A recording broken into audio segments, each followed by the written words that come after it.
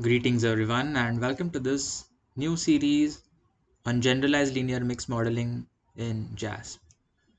Generalized linear mixed models allow us to model linear relationships between one or more explanatory variables and a dependent variable in cases where the observations are not independent but clustered, given one or several random effects grouping factors. That is, for example, repeated measures across participants. They are generalization of linear mixed models and allow us to model response variables that are not continuous, using different likelihoods and link functions. In the playlists on regression, we reviewed how to fit predictors to explain a response variable. These predictors consisted of what are known as fixed effects. Fixed effects are those effects which can be defined as being constant across individuals, while random effects may vary between individuals. Alternatively, we can say that effects are fixed if they are interesting in themselves or random if there is interest in the underlying population. In some situations, a fixed effect can act as a random effect and vice versa.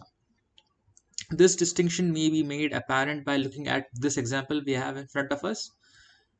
This is a dataset belonging to a clinical trial where patients who had moderate or severe toenail infections or onychomycosis were treated with either itraconazole or terbinafine. The visits column represents the visits at approximately 4 weeks intervals starting at the date of starting therapy. The time variable represents the exact time in months when the patients visited the center. Your outcome is coded as 0 or 1, 0 indicating moderate to severe onychomycosis and 1 indicating mild or treated onychomycosis. Before performing a generalized linear mixed effects model, we might need to first see what percentages, what proportions of patients were actually treated after starting therapy. To do that, we will go to the contingency tables option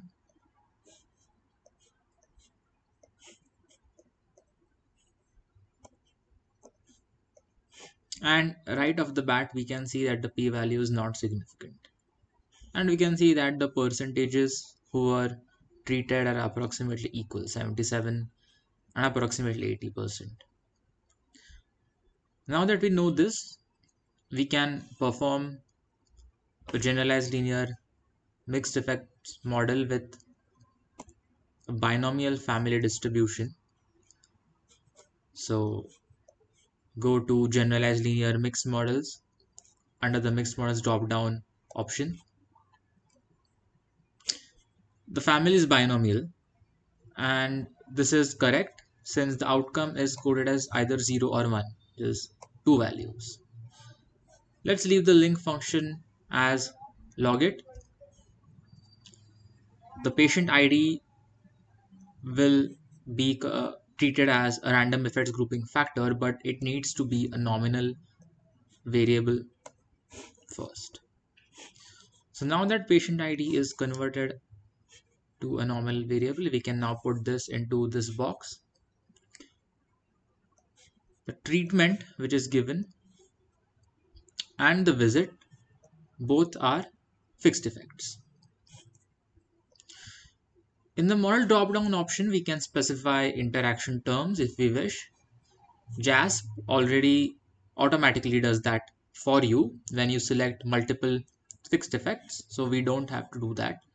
But if you don't want an interaction term, you can easily remove this term. In the next video, we will review input options for generalized linear mixed models in JASP. That's it for this video. Thanks for watching, and I'll see you in the next video.